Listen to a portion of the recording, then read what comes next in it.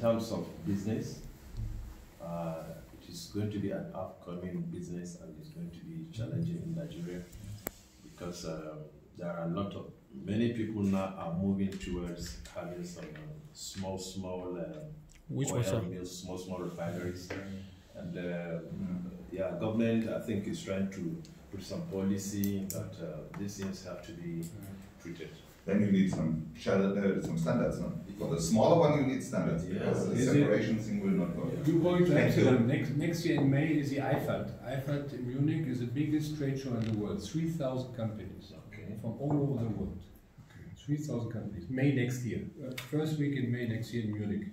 Well, I appreciate it. Every 2 years we have an information. Which is well aware. Thank you very much. Thank you. Yeah, my name is John Onwalu. I'm a civil engineer, but I majored in water resources and environmental engineering. That's where I had my master's. And for some time I've been in surface water management, stormwater design. I've designed them for various cities for the state government. I consult for the state government. So our problem is on the stormwater management and control, the surface water, because that is one of the things ravaging our cities. High flood.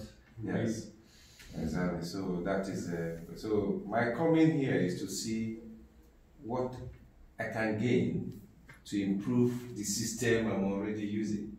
If there is any new thing I'm going to add into what I'm using at the moment. In terms of flood management and control, what other methods I can use, I can bring into the way of improving the existing system. So when I